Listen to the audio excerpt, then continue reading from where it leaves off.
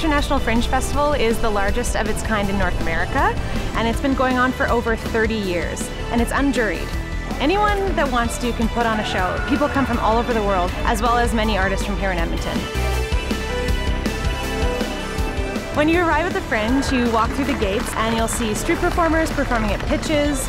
You'll see a main outdoor stage where there's other performers, fire jugglers, buskers, delicious food, as well as over 200 plays. And then you can spend the night in the beer garden.